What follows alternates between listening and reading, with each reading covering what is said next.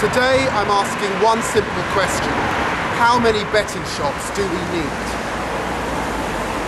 Look familiar? I'm just 200 metres further up the road. There are 8 betting shops on this 300-metre stretch of High Street and 37 across the whole of Tottenham. That's a huge increase just over the last few years. This betting shop used to be a bank. The problem is that betting shops are drowning out essential local amenities, banks, building societies, other financial services. With every new betting shop that opens, the chances for a vibrant, dynamic local high street decrease as other investors opt not to come. There's not a single bookshop in the whole of my constituency. What sort of message does that send to our young people?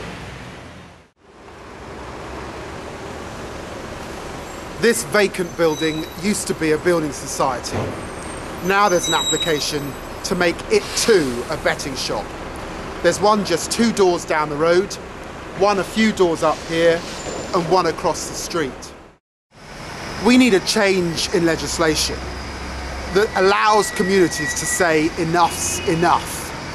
This isn't about the rights and wrongs of gambling, but it is about empowering local communities to have a say in their local area. If you believe, like me, that there are too many betting shops, sign the petition and join my campaign to say no to more betting shops.